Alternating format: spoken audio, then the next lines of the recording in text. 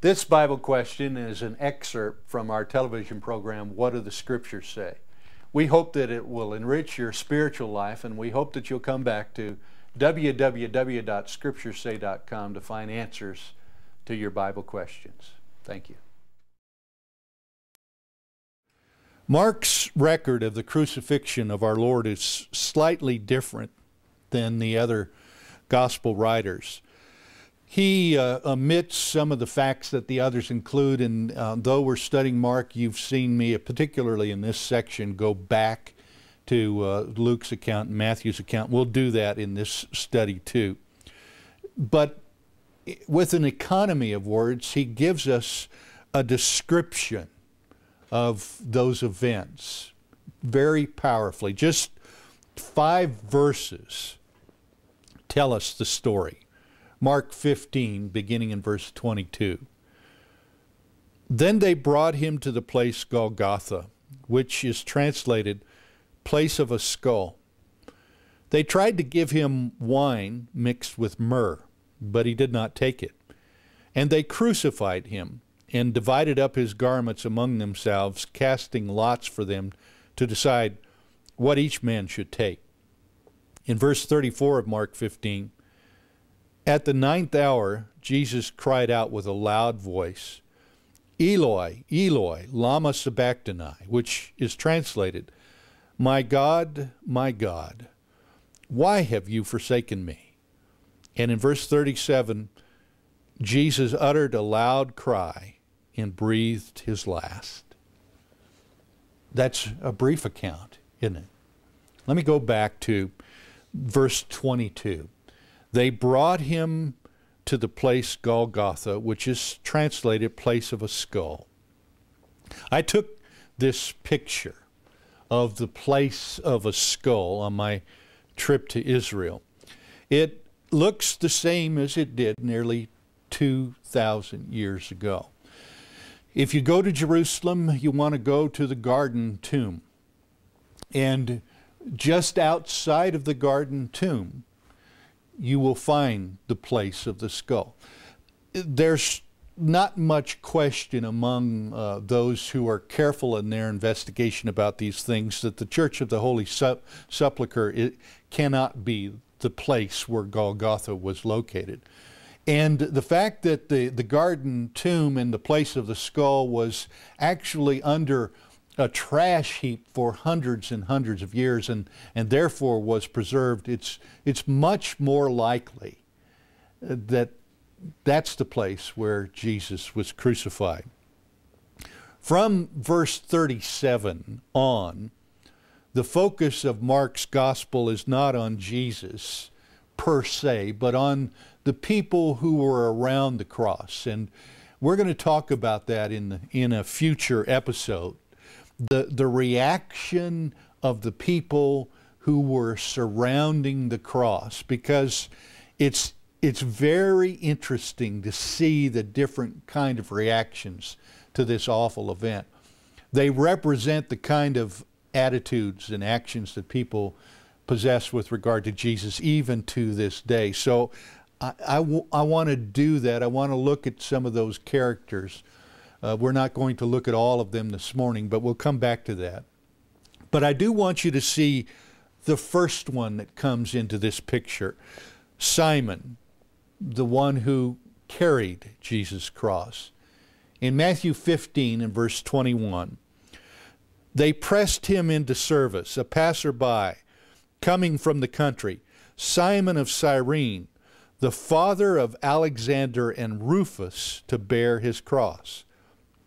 On his way from Pilate's judgment hall to the cross, which if you go to Jerusalem and you were to walk out of the southern steps, as Jesus likely did, and across the Hinnom Valley over to the place where the Garden Tomb is located, you would see that that it would be very difficult to exert any energy after you have been beaten within an inch of your life. As I mentioned, in the process of scourging, many people died or were disemboweled or were blinded. Many went mad. History records men who lost their minds in that torture.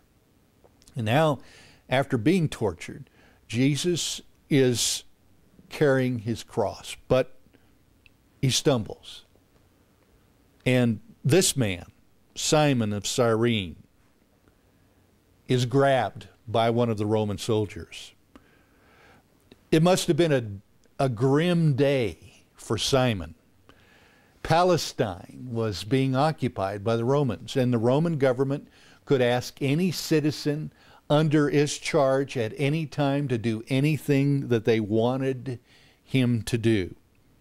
And it took only the tap of a shoulder by a Roman soldier to call you into action.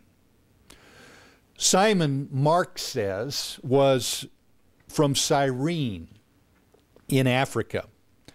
And undoubtedly, he had come to Jerusalem on the occasion of the Passover. He was then a godly man coming a great distance to worship God.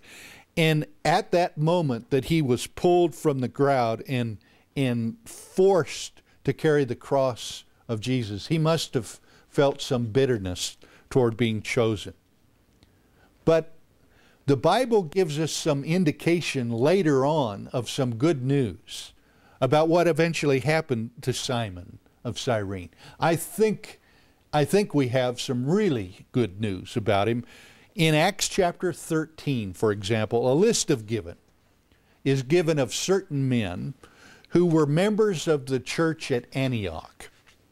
And that's the church that was established by Paul and Barnabas as they were sent into the Gentile world to preach the gospel. Listed among those men is one by the name of Simeon called Niger. And Simeon is just another form of Simon, maybe the most formal form. My name is Michael Scott. I call and use the nickname Mike. You know me as Mike, but my formal name is Michael. Simeon is the formal name of Simon, and he is called in Acts from Niger.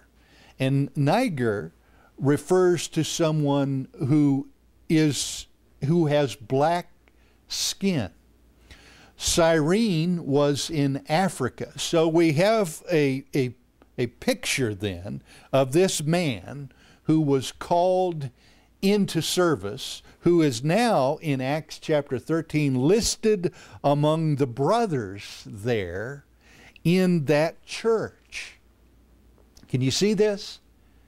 That man who carried Jesus' cross, in my mind, without any doubts, became a Christian as a result. That man who came all the way from Africa to serve God at Passover in Jerusalem became a Christian.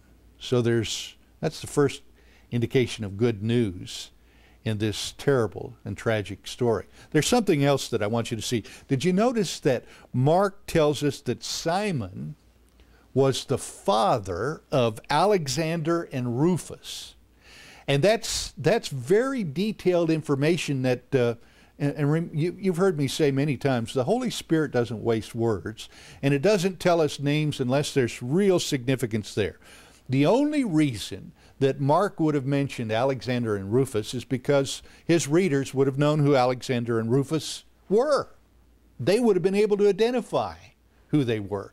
And in Romans chapter 14, Paul mentions Rufus, who had been a close associate and whose mother had been especially kind to the Apostle Paul. And so here's how you put this together. If the Rufus that Mark mentions and the Rufus that Paul mentions in Romans are the same Rufus, then the husband of that mother of Rufus, who had been so kind to Paul, would have been none other than Simon of Cyrene's wife. You see how that all fits together here? I want to talk about now that suffering servant when we come back in just a minute. Isaiah 53, verse 7 and 8 says, "He was oppressed and he was afflicted, yet he did not open his mouth. Like a lamb that is led to slaughter, and like a sheep that is silent before its shearers, so he did not open his mouth. By oppression and judgment he was taken away." The cross of Christ has to be central to everything that Christians teach and believe. And while it's true that there are many things that the church can do that are important, we should never get very far away from this scene. This is the heart of Christianity. There are millions, billions of souls in this world who have never heard this message, never heard the simple message of the atoning sacrifice of Jesus. And the fact that he was innocent. I want you to see this in Isaiah 53 and verse 7. He was oppressed and he was afflicted, yet he did not open his mouth. Like a lamb that is led to slaughter, and like a sheep that is silent before its shearers, so he did not open his mouth. And Isaiah 53 and verse 9 says, "His grave was assigned with wicked men, yet he was with a rich man in his death, because he had done no violence, nor was any deceit found in his mouth." Jesus is described as a lamb being led to the slaughter.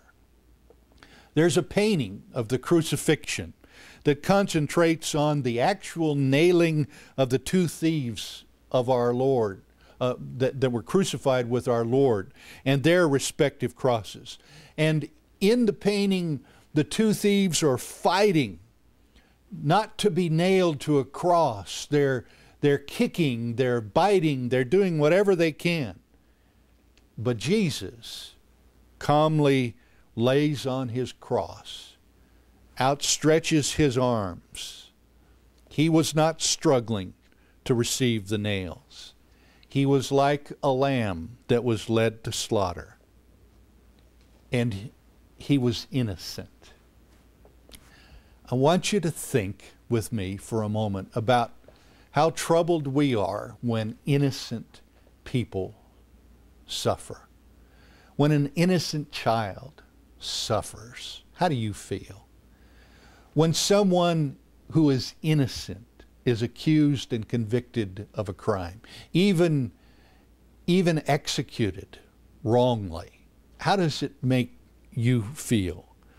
Our culture is aghast at the kind of things that happen to innocent people. There was a show on television a number of years ago called Quincy. It had its appeal in this way. Quincy was always right, you remember? But he always had to fight against the local governmental officials to prove them that they were wrong. And as you watched the show, you got angry because you felt like you were fighting against the apathetic establishment for the person who was innocent. Going back even a little further, maybe some of you remember watching the Perry Mason show. Part of its appeal was that Perry Mason almost always got the defendant off, much to the chagrin of D.A. Berger and Lieutenant Tragg. And the appeal of the show again was we would get angry when the innocent were wrongly accused. Should we not be filled with rage with what was done to Jesus? Should not that motivate us to proclaim what happened to Jesus to the ends of the earth? And while understanding his innocence is so important, it's not enough. It's not enough that he lived a perfect life. He also had to make a perfect sacrifice. Jesus had to die. Someone has said the doctrine of atonement is one of the surest proofs of the inspiration of Holy Scripture. Who would or who could have thought of the just ruler dying for the unjust rebel? The suffering of Christ was complete. We'll talk more about that when we come back in just a minute. The suffering of Christ was complete.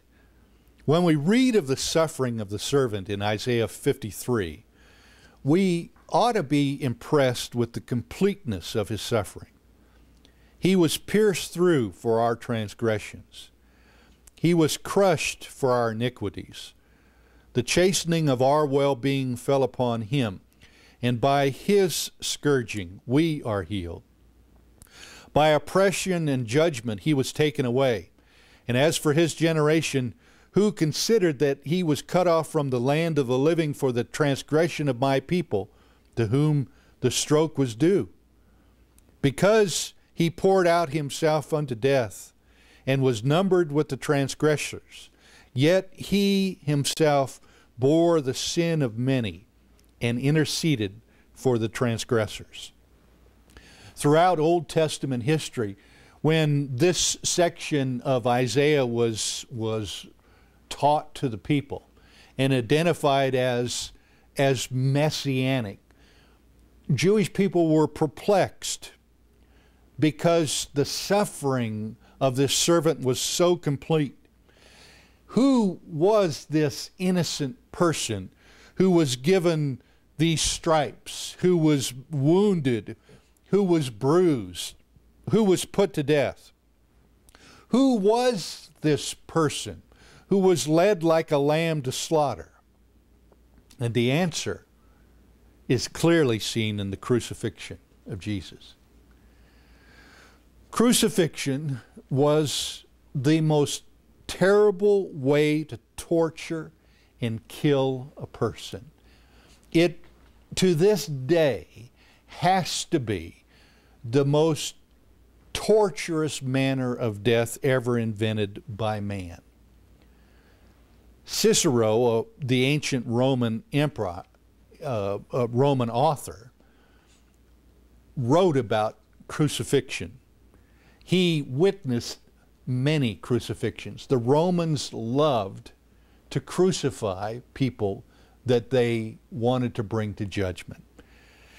He said that the victims of crucifixion often became madmen. He said they had fevers and thirst.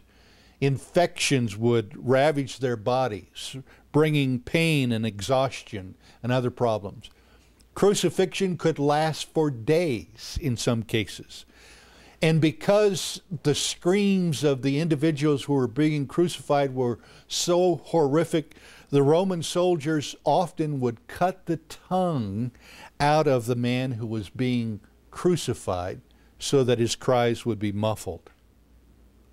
It was horrible. It was bloody. The position on the cross made breathing difficult. Cramps would begin to set in, especially in the muscles of the arms.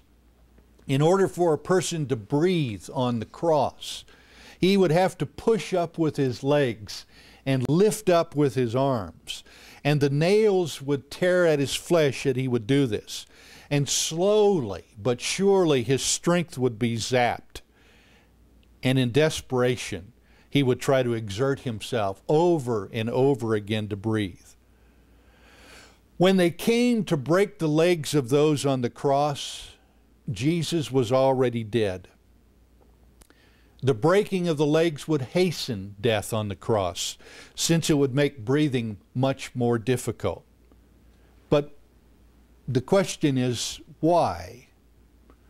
Why was Jesus already dead? If in some instances crucifixion could last days, why was he dead? And the answer is he was planned. The suffering of Jesus was planned. It was planned for you and for me. It was not an accident. It was planned. Isaiah 53 and verse 6. All of us, like sheep, have gone astray. Each of us has turned to his own way.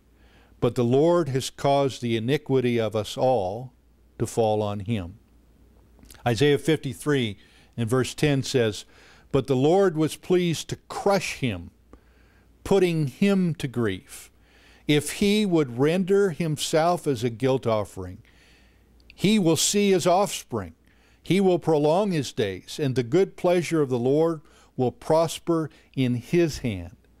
Although the Jews wondered as they would read Isaiah, who could possibly fulfill these verses? And when it came to fruition, they did not expect it. God did. He planned it that way. And God didn't just tell us that we needed to repent of our sins and tell us that we needed to be good. He showed us how to do that. It was impossible for him to just tell us of our sin. He had to graphically demonstrate how bad sin is. And he did that in this place. We've run out of time this morning. We're going to come back to this section, as difficult as it is for us to study, so that we can see this suffering servant who means so much to all of us. See you next week. Bye-bye. We thank you for your interest in What Do the Scriptures Say? We hope that you will come back to scripturesay.com often for answers to your Bible questions. See you then.